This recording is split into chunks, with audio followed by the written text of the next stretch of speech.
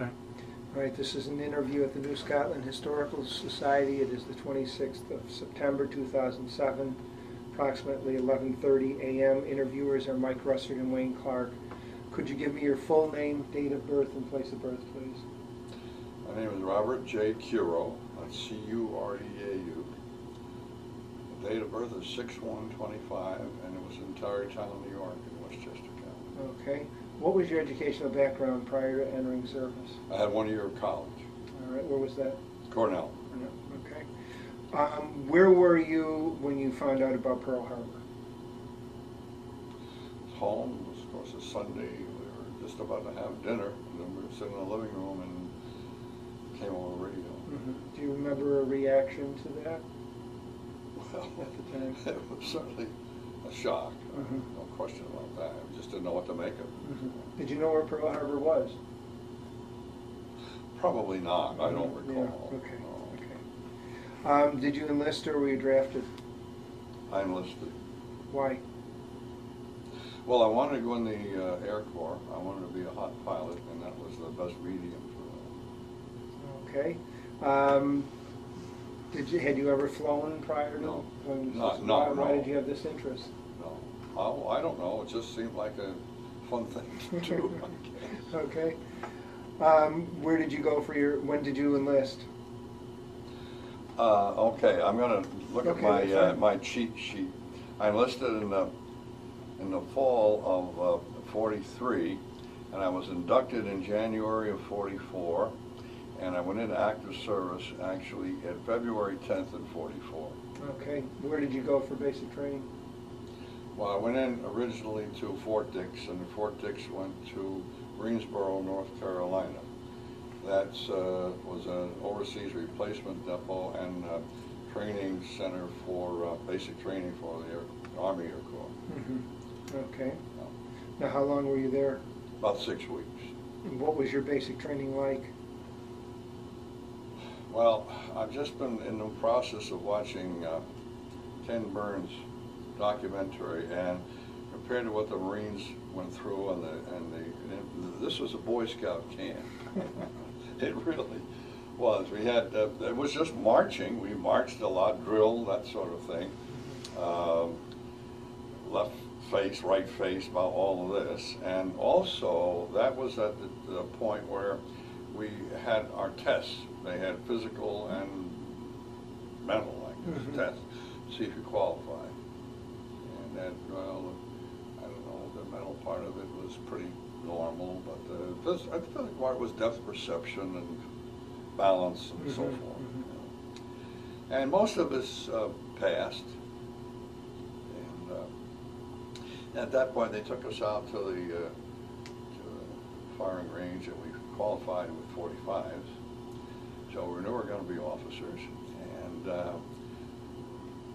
then shortly after, and then we took some pre-flight classes. And shortly after that, within a couple of weeks, we were loaded into trucks and taken back out to the firing range to qualify with carbines. And we knew something was up when that happened.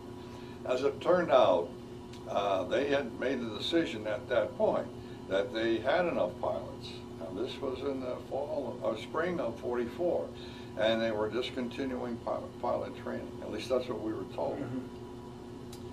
So at that point, we were some of us were sent out, I suppose, based on our aptitude, sent out to Scottsfield, Illinois, which is right across from St. Louis, for training in high-speed code radio. And we were there for, well, a little over 22 weeks. And in that process, we learned how to typewrite, typewriter, and we learned how to take code. And at 16 words a minute, they put the two together. Now, up until that point, when you got a signal like a, da, you just automatically write it. And you had that reflex. Well, now you had to change that reflex, so when you heard da, you hit the right key on the typewriter. And that was a challenge. But we got through that, and we got up to 25 words a minute, which is pretty high speed. in text and 30 words a minute in equivalent of that in weather. And then from there we went to Selfridge Field, must have been in Wichita, Texas. And that was an overseas replacement depot, and we were there for several months. What did you do there? Not much of anything, really.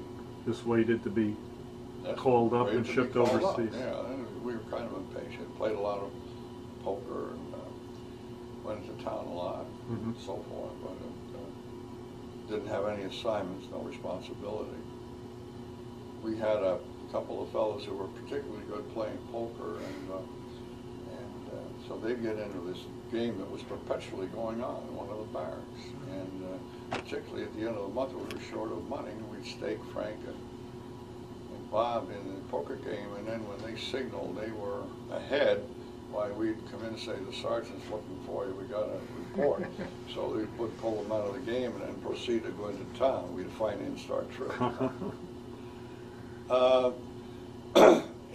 What was it? It must have been, I departed for overseas in January of 25. So it was 6 months, and I didn't put this together, but 6 months or so in Scott Field. They would put me in the late fall of 44, and we didn't go overseas until 45, January 45. And we flew over. We went to Fort Totten on Long Island and got in a C-54, which is one of the larger planes in those days. And we flew to Gander, Newfoundland, and the snow was just piles high. I'll never forget it. We were snowed in, as a matter of fact. Stayed there overnight. Next morning we flew to the Azores and gassed up there. And then we flew to Casablanca, Morocco. And we stayed there for several days, got in to see the town. Of course, that was after Roosevelt and Churchill had met there the year before, so that was well known. And then we flew from there to Cairo, Egypt. And we were there for several days, and we saw Cairo, we saw the Sphinx and the pyramids. You think it was a Grand Circle tour. And then from there, we went to Karachi, India, and at that point I remember, because we were in a transient location, and there was a field next to our area, and tall grass, and at one point we could see this grass moving, and it seemed like about a 15-foot swath was moving through that grass. And we had no idea what it was. I still don't know today, but I was very glad I didn't have to pull guard duty that night.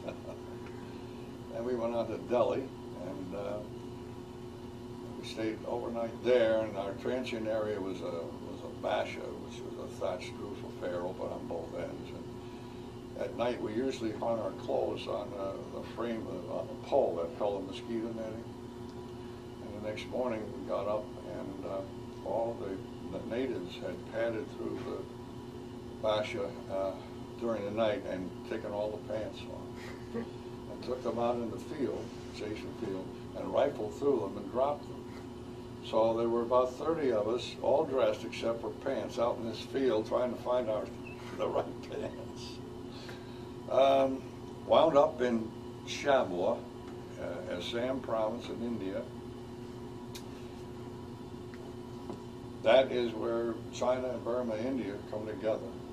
And let's see, we were assigned to what was known as the AACS, Army Airways Communications System. And this related to flying material over the hump from China into Japan to support Chiang Kai-shek and his troops. Now, the Japanese had shut off the Burma Road. The Ledo Road they were constructing, but that was an engineering nightmare through the jungles. So the only way they could get material to China to support Chiang Kai-shek was by air. So they established an airlift, and they established the Air Transport Command, ATC, to operate it. And the Army Airways Communication System was the unit, separate unit, I'm not sure why, they were radio operators. And we would monitor the flights of the planes over the Hump. Now, I guess it's appropriate to point out that the enemy at that point, 44, was weather and the height of the mountains. Well, the C-46s and C-47s were the major planes on our field, and the altitude limit on the C-47 was something like 24,000 feet, and these mountains approached that. Two-engine plane, of course these C-3s were, and loaded with the drafts, the air currents were awful, and of course monsoons lasted anywhere from 4 to 6 months, torrential rains. And these planes, some of these pilots would fly 3 trips a day. It was 500 miles from Kunming from Chabla to Kunming, and they would make 3 trips a day over this terrain.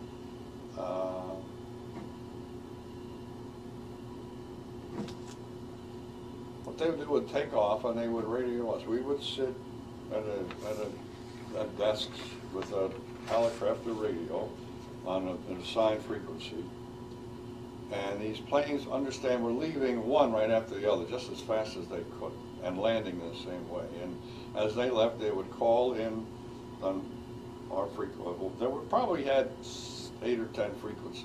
They would call in and say, "This is flight 4736, leaving Chabla at such a time, and that ETA would be such and such." And we would write that out on a slip of paper and then pass that over to the Air Transport Command personnel, who had big maps, not unlike this, I guess, and they would monitor these flights over the mountains. And then they would fly a certain time, and then they would cross a checkpoint, and they would call in, and they'd say, "We're crossing checkpoint 207, such and such a time," and they'd call in the next checkpoint. Finally, they'd get over there, and they would verify their arrival, and they would do the same thing way back. And this was constantly going on. What was not unusual to have a plane ice up, and if the first thing they do, if they couldn't control the plane and it really started to go down, they would dump the cargo. And if that didn't work, then they would bail out. And the last thing that the radio operator, there were 3 on each plane. There was a pilot, co-pilot, and radio operator.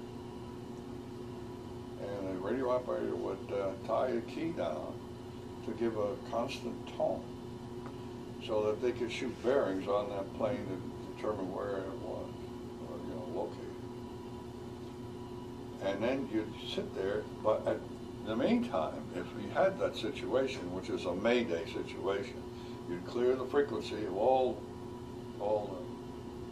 contact, and you'd just be dealing with this plane. If they were going down, and you'd just hear this tone, then it would stop, and then you knew that plane was down in that jungle or in those mountains someplace. And many of these areas weren't even explored. They had no idea whether they were inhabited or not, or what the inhabitants, who the inhabitants might be. And they were down there in that jungle, and a lot of them went down. And I suppose they were probably walking out of there for years afterwards. An effort was made to locate them and bring them back, but again, in a wartime situation, that was limited. Now, when you worked, how many hours did you have on? How many hours did you have off? We had something like 6 hours on, 6 hours off, 6 hours on, 6 hours off, 6 hours on, 12 hours on, 6 hours on, 24, and then we had a span of 36 hours.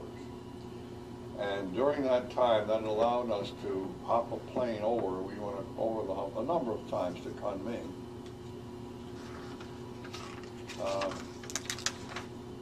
Nothing. Well, one experience, with the plane we were in happened to have carry 55-gallon drum of gasoline. When we got over to Kunming, and the light on the dash indicated that the landing gear hadn't locked. So the pilot started going around to reduce gasoline. Then he realized we were full of gasoline. There's nothing you can do about it. So we went in, and obviously they were okay, and we landed. Now, when you went into China, what did you do there? We just visited. Mm-hmm. Just visited. The barracks for our unit over on Kunming, China, was on the edge of the airfield, and we would usually stay there and then walk across several fields to go into the city. And what was interesting was that as you crossed these fields, there was a Chinese soldier about every 100 yards, as far as you could see. And that was the front line for the battle between the nationalists and the communists. Of course, we didn't understand any of that at all. We had no concept of this, other than it existed. And then every once in a while, one or the other side, we couldn't tell which, would take over Kunming. Didn't make any difference to us who was in charge. And sometimes the fighting would get, one time we were there in the barracks, and one night the bullets were kind of bouncing off the side of the barracks. They were fighting it out. China seemed much cleaner, nicer than India. In Assam, I'll go back to that for a minute. The main thing was tea. They grew on big tea plantations. Women did most of the work as far as we could see. They wore the saris, and they'd have a sling on one shoulder to collect the tea, and the sling on the other shoulder to carry the baby. And they go out on the field and they pick tea all day. And most of the men just seemed to squat and shoot beetle all day long. Didn't seem to do much of anything. That's a diversion.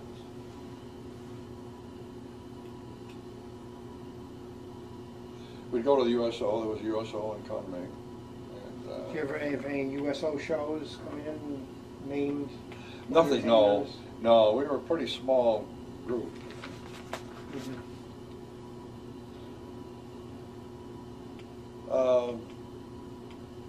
When V-Day came, we weren't all that thrilled. Oh, at first we lived in tents.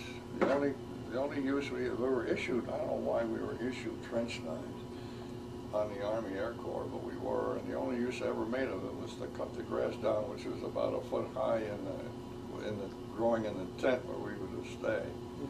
And eventually we got, as space became available, we were moved out of the tents and on into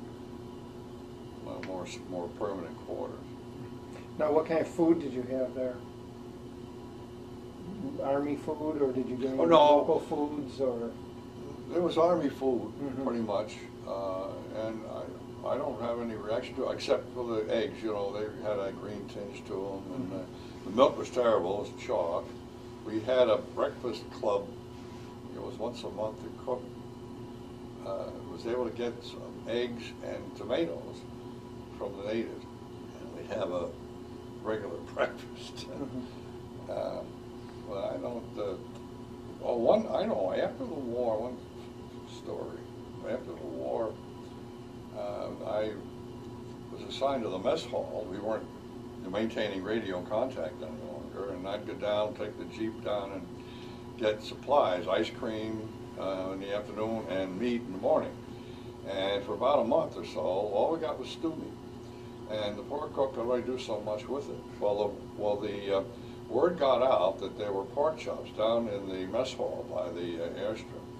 Well, everybody wound up down there, and I'll never forget it. And there was a line as long as you can imagine, waiting in line, and we each got a pork chop, and we got a piece with a sandwich, make pork chop sandwich, and that was probably the best pork chop I guess I ever had. Now, when you were in China, what did you have to eat there? Did you eat local foods, or again military? There was No, just military there, yeah, Mhm. yeah. There was a Chinese restaurant that was passable, it was quite good, and we used to eat there as a treat.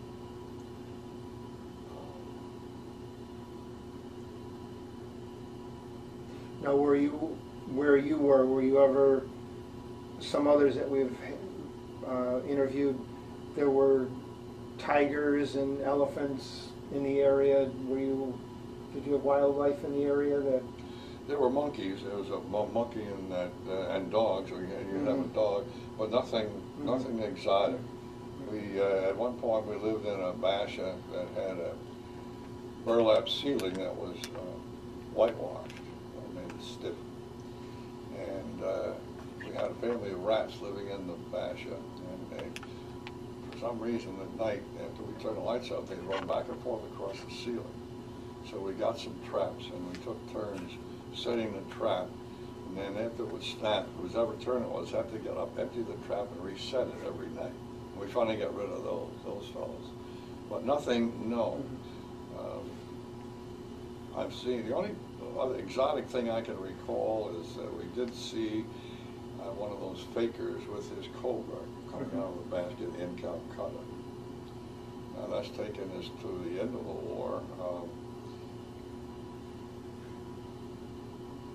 One interesting thing, I guess, was at the end of the war too.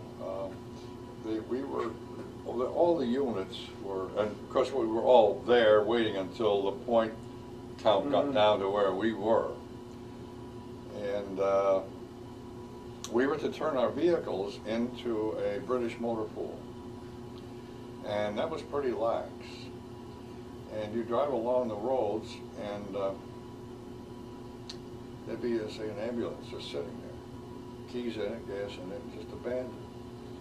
So one of the guys had his own ambulance. There was a 6x, there were several Jeeps, and so it wound up where, and our group now at this point was probably down to about 20 guys, you know. So each one had his own vehicle, and we each one wanted to drive his own vehicle to the movies. Well, it got to be, they thought the Russian army was coming, I guess, after a while, and we were reprimanded for that until we had to stop it. But there was plenty of gasoline, and we just go down to the base and gas up and drive away.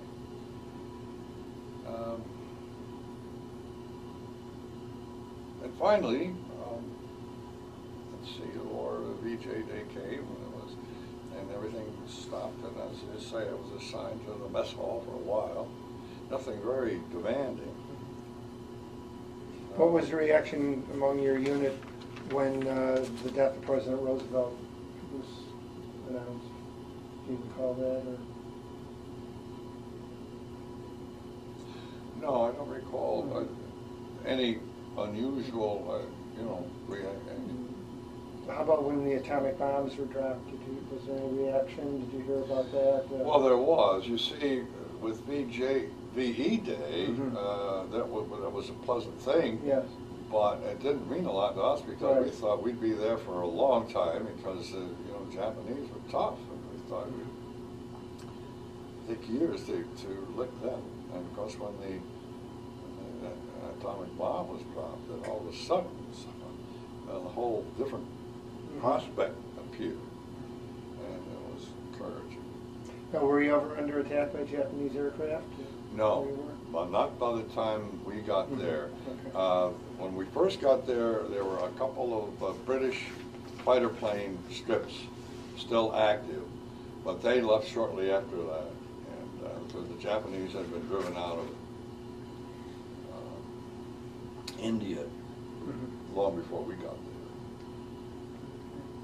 And then on the way home, we were taking a place called Dum Dum, which is outside of Calcutta. We were able to see Calcutta, and it's not an attractive place. What were your overall impressions of India? Primitive, where we were especially. In fact, I've often wondered what the natives thought when all of a sudden, now ox carts were the mode of transportation. That's the level of their development. And I thought what the natives thought when U.S. Army came in with all this big equipment, put through this airstrip, all big planes flying in, and generated a gap of years, centuries, really, in a way. After you were discharged, did you make use of the GI Bill? Oh, yes. I finished Cornell for 3 years. Did you use that 5220 club?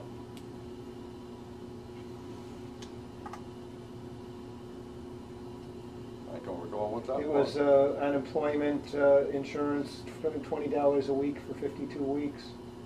If you were unemployed, you could get. No, I didn't Okay. have to, no. Okay.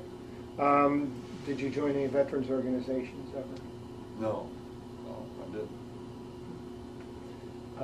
How about staying in contact with anyone? I didn't stay in contact as much as now looking back on it, I wish I had. Mm-hmm. But again, I think when you get back, you go to school, go to college, and that's your thrust. And you get married, raising a family, and the medium for contact wasn't there, except for Jim Vandenacker, who put that brochure together that I showed you. Mm-hmm. And Jim lives out in Idaho now, and he contacted me, about 10 years ago, out of the blue, found me on the internet, and called me up. I was just amazed that he even remembered. And we've been in touch ever since, yeah. Mm-hmm. How do you think your time in the service had an effect on your life? Well, one specific thing, I learned how to typewrite, and that really stood me in good stead. You have to understand, and I think I've described it fairly well, there was no real pressure, there was no battle here, there was none of that sort of thing. Mm-hmm. And I look back on it, it's just not an unpleasant experience, not an unpleasant experience at all.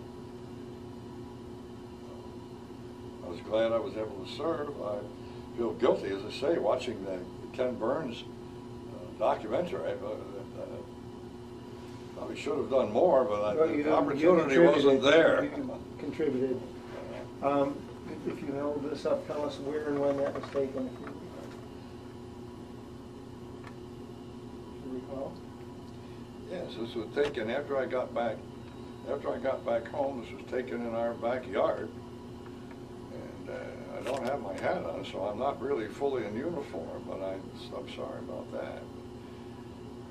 Now this is your backyard. At Tarrytown. Tarrytown. Yes. Okay. Yeah. Okay. Okay, now you have the flight map, flight charts. If you would Yes, mind. if this is of interest, Yes. this is a AAF special flight chart, Kunming, China to Chambua, India. And then these are the flight patterns over that terrain. And I don't know, it's just,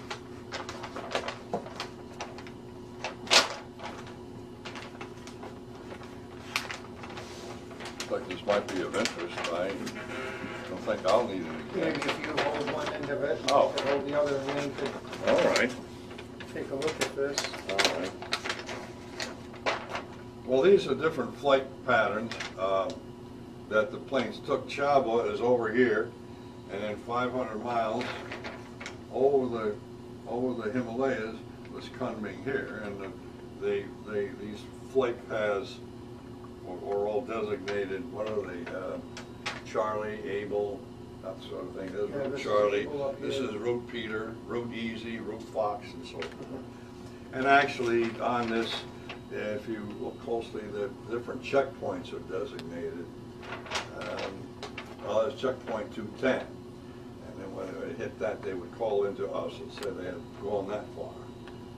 And then Now, why were there so many different flight paths, depending on weather and so on, or? Well, yes, and volume.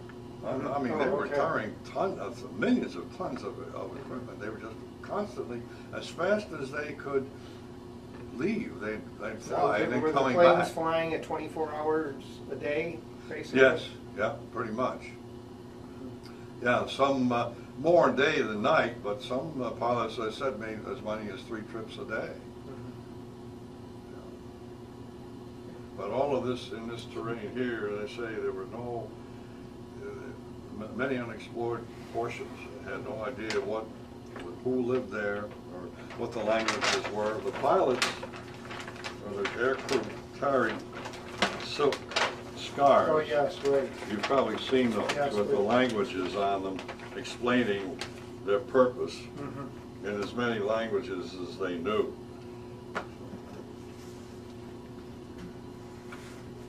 Okay, well, thank you very much for your interview. I guess I covered everything. I don't know.